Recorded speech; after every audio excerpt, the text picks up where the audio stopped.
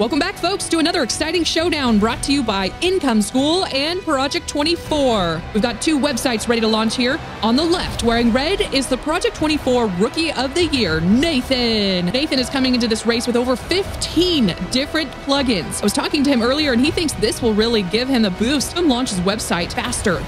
And they're off. Looks like Ricky has exploded off the line. And what's this? Nathan can barely move. His website is trying to load too many plugins, and he can't compete. This happens to a lot of rookies. Ricky continues to offer lightning-fast website content while it looks like Nathan has crashed and will need to uninstall some plugins. I'll need to make some critical changes. What a shame. So WordPress plugins are awesome. They're kind of like having the right tools for when you're going to run a race, but the wrong plugins can hold you down, kind of like duct taping cinder blocks to your shoes. So anyway, today we're going to talk about WordPress plugins, which ones you should have on your website, and which ones you probably should never have on a site.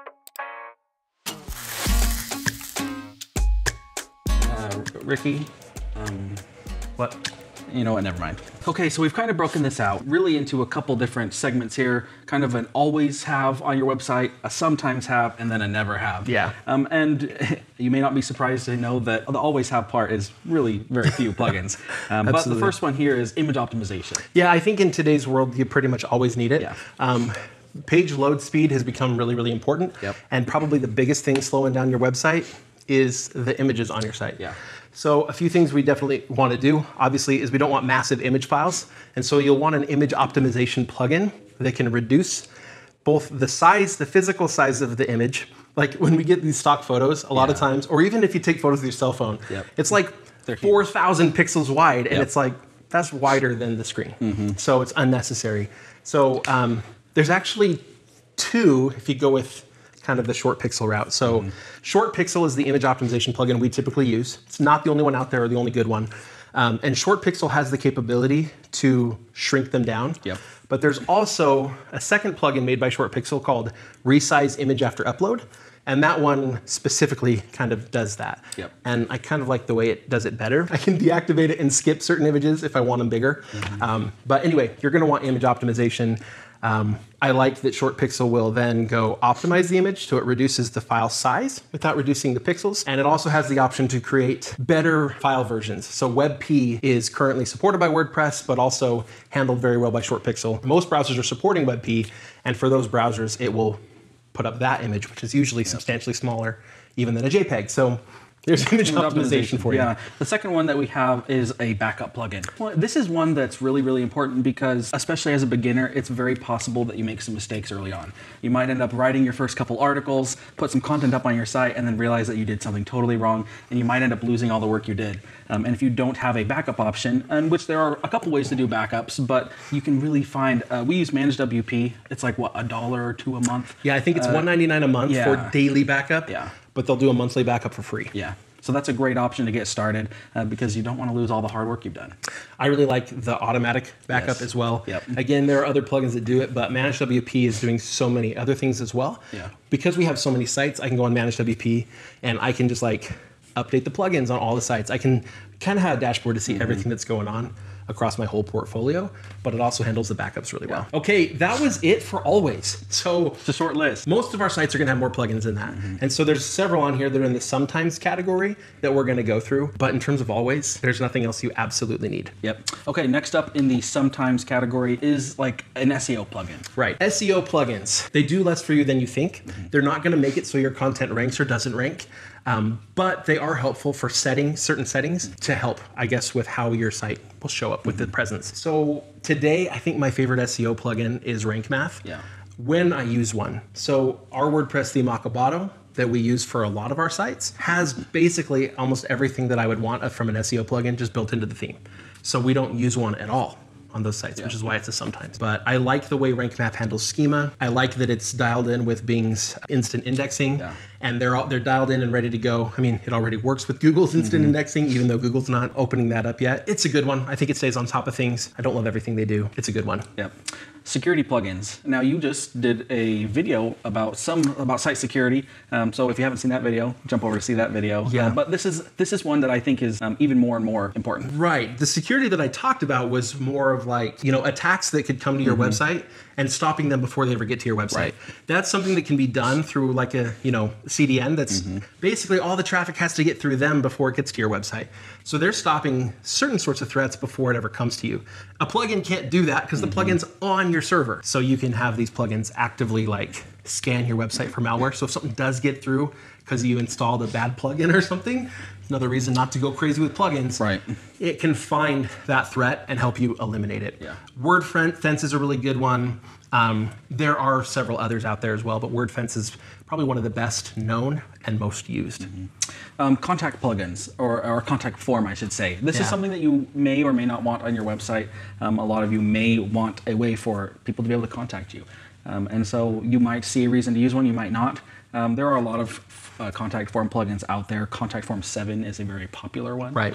But overall, contact form, again, it's one of those ones that you may need, but you may not.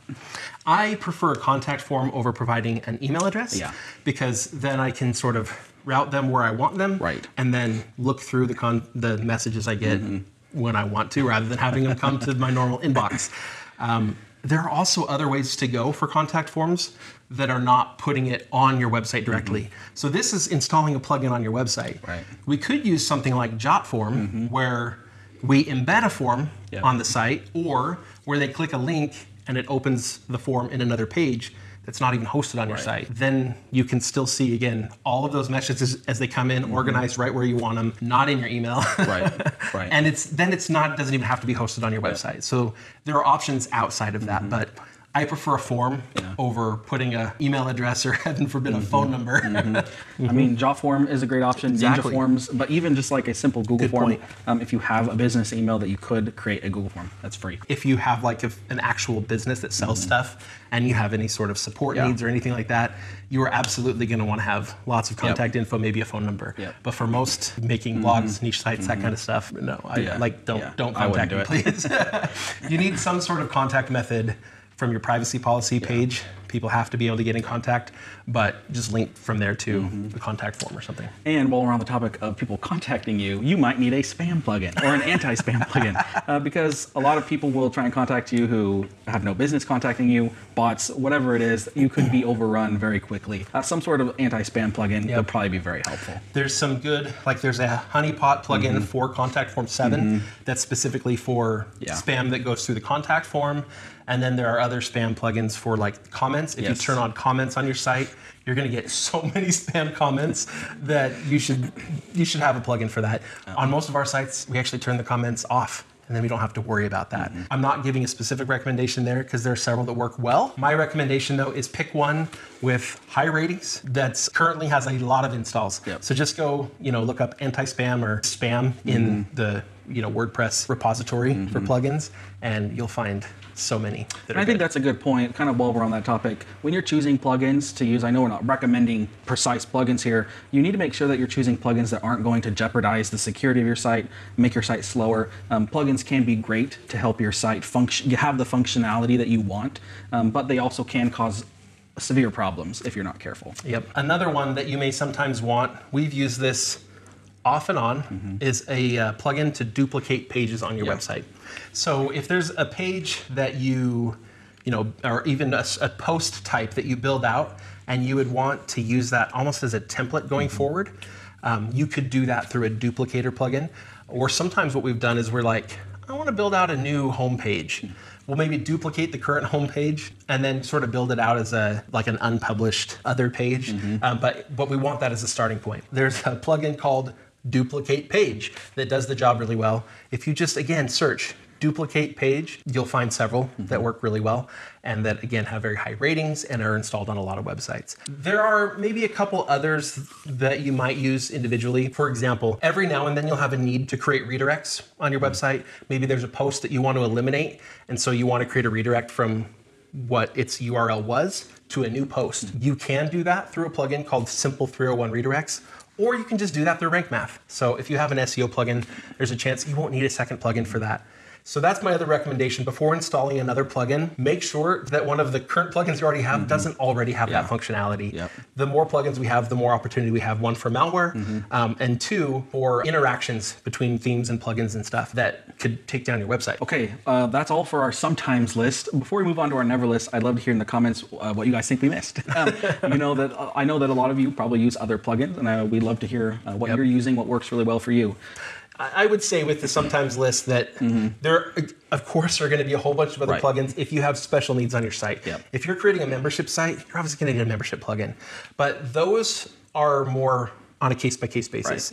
The vast majority of you will never need any of the other plugins that we've probably missed. But if there are others that you think everyone or most people should have on your site, I'd love to hear about it too. Tell me where I'm wrong. That's right. All right, for our never list, we only have one on here, but it's social sharing. Social sharing Everybody plugins, puts them they on all their put site. them on, and they run heavy code that can really slow your site down. It's amazing. You think, oh, all it's doing is placing these icons? No. You know, Facebook, they're running their scripts and stuff, right? There's a lot more usually going on with those social sharing plugins. If you go run a page speed insights report on a page that's got all just those little social sharing links, you're often going to find those showing up as some of the things that are taking up the most time on the page loading. Realistically, there are other ways to get people to your social media. I mean, I think a well-sold in-text link that you just simply put yourself could be very helpful. I do realize that there are some niches that are very socially integrated and that it's very foundational to be a part of that. But there are ways to do it where you don't jeopardize, either the speed of your website, the security, and those sorts of things. And the same is true for a lot of things that we link out to. A lot of people are going to have a plugin for their affiliate links. And for Project 24 members, we do have one right now that we're working on. It's if you're running PHP 8, it's still having some glitches, and so I'm working on that right now. The purpose of that is just to track the affiliate links for the most part, and just provide a little bit of ease around managing all of your affiliate links. But a lot of people are using these affiliate link plugins that are made to make these big pretty boxes that look like an ad. Oftentimes what they're doing ends up more harmful than beneficial. And by the way, a year from now, that pretty box you made is going to look old. And chances are that plugin is not going to be up to date a year from now. It's just going to look old. So think twice before you use plugins that are going to add fanciness to your website. That is like the 1% optimization at the end. If you don't have content totally nailed, don't even think about those kinds of things right now. Let's work on content, make your site awesome with the content. Use good images on your website. Use original images anytime you can. Those things are gonna help. The optimizations you can get by having plugins that do fancy things are probably gonna be negated more by the bad things that these plugins do to your website. It's like trying to run a race. It might even be cinder blocks on your feet. See you guys next time.